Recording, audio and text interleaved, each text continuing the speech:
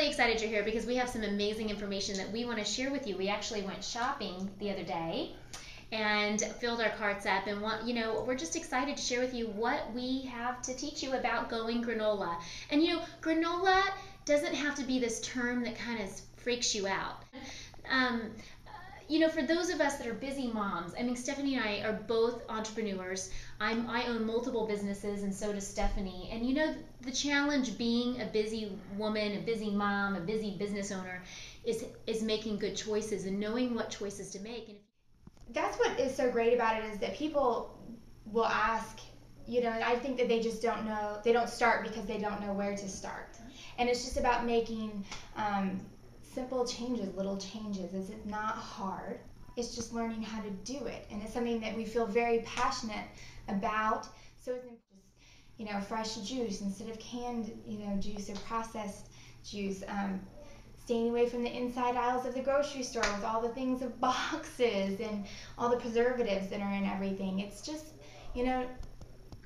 those things one at a time that you can do that will improve your health, your family's health, your neighbors differently, and your friends, and they'll start to ask you too. And it's just about having the knowledge to do it and know that it's not hard, and it's not expensive. It's not. And I think we hear that a lot. People say, oh, well, it's too expensive, I can't go that route. And really, we'll prove to you in some of the dishes that we're going to make over the course of Granola Mom's lifespan, which is going to be forever, really that you can do it inexpensively. Yeah, Christy, you made an incredible stir fry last night for maybe $15-$20 for a family of 5. Yeah. You can't beat that. Yeah, it was $15. It was amazing, and they ate it all. That's incredible. It was really good. And I think most importantly, it's important for all of you to know that we didn't start out like this.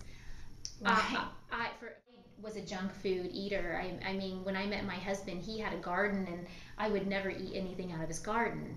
I didn't like to cook actually before this last year.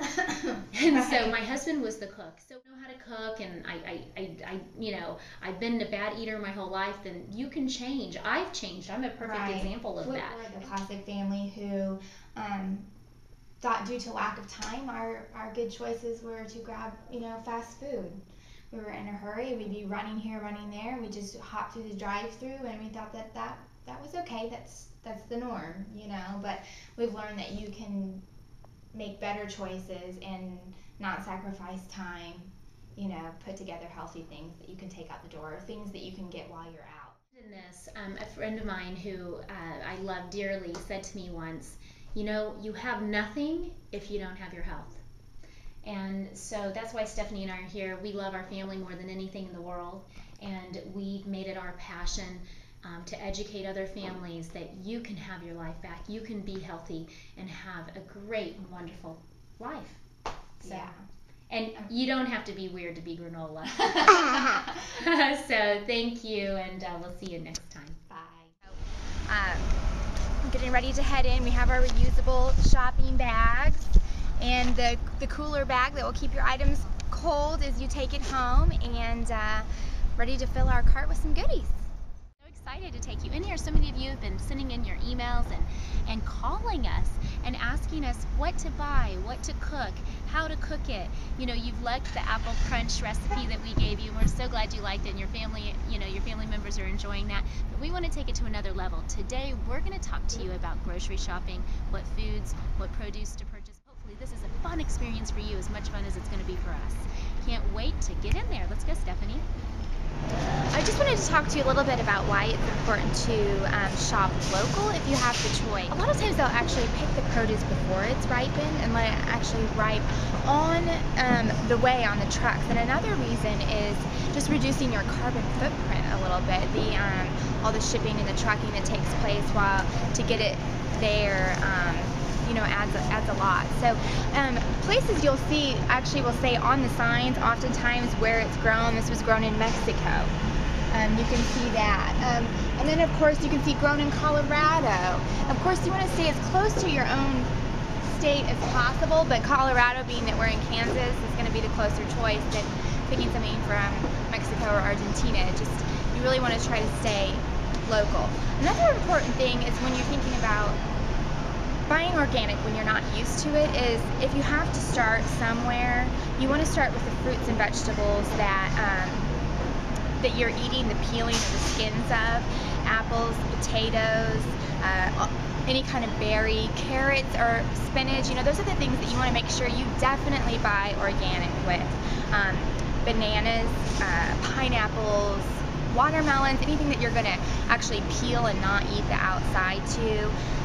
If you can't, then those would be the ones that you could not buy organic with, but that's a good place to start. We're going to talk about carrots and juicing. We're going to show you how you can get the kids to eat vegetables and fruit, and they're going to love it. Every morning we juice. I have a family of 5, and we juice about 14 carrots, 2 apples. A lot of times we'll add in pears and whatever else we decide we want to do. The kids drink it all, and this is a great way to help initiate their palate to eating more whole food, plant-based foods. All right, you can pick this up. Again, we're at the natural food store, so you can get a 25-pound bag for only $19. That's nothing, honestly, when you think about the nutrition that you're giving your family.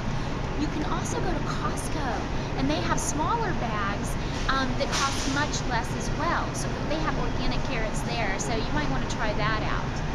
But anyway, this is a great way to really start getting those fruits and vegetables in the kids. Even if they don't like to eat their peas and carrots, they'll like to eat this. I'll tell you a little bit about how to pick some of this produce. I don't know about you, but I tend to not buy cantaloupe or melon because I don't know if it's going to be very good, and I'm very picky about my cantaloupe. But here's some things we just learned. Rocky Ford cantaloupes, actually, you just can't go wrong with them. They always taste good. And these are actually grown in Colorado, so that's great. And then just the regular organic cantaloupe melon, this is how you pick it. You want to get one that's golden in color, and actually if you press on where the stem used to be and you can smell it, it's probably fresh, and this is a good one. It smells great. So watermelons, kind of the same. As long as it's organic, you really can't go wrong, but a lot of times they'll have like a yellow spot on the side, and that's a good indicator that it's ready to go. Just kidding, we won't do this to you today. Okay. Okay, so basically we're going to talk to you about how to pick a melon, another kind of melon. This is a honeydew, and here's how a local farmer actually shared with the guy that works in the produce department here today, actually how to pick this. So if it has little bitty bumps on it, or if there's like a little bit of a wax feel to it, then that's when you know it's ready to eat, and it's fresh and it's ripe. So this one is we're gonna buy this for my family tonight, cut it up, and have a great dessert this evening. So I think I picked a winner. Okay, so how do you pick a really good pineapple? All right, like Stephanie shared with you earlier, if you don't eat the outer core, then you should be pretty good if it's conventional. So we can find any organic pineapple. So we're going to go to the conventional route. But here, this looks like a really good one, okay, because it has a gold tone to it. And if it looks dry, then you know that you probably have a good pineapple. And then here's the real test. If you can pull out the center piece very gently, very easily, then you know this pineapple is going to rock. All right, so that's how you pick your pineapple. A great staple that you always want to keep in your pantry are lentils and beans. Some people get frustrated with cooking them because they take too long, but really it's so simple. You can either throw them in the pot for a couple of hours and then put them in a crock pot and let them cook all day, or you can soak them overnight and then they're ready to cook that morning. It really is your preference, but it's so simple. Great source of protein. Fine. But for us as granola moms, we stay completely away from dairy and milk. I like to get some silk rice milk, okay, or soy milk, which you can get that as well. You got soy milk and almond milk. I get both. And if you really have to still get some milk, we encourage you to get hormone-free, get organic, because if you do not get organic, then the animals have been injected with estrogens and hormones to beef them up more quickly to get them to market faster. So if you're not drinking organic milk, you're putting in all those pesticides into your body, which is not healthy. Okay, so try to stay away from the dairy, try to stay away, but if you can't, that's what we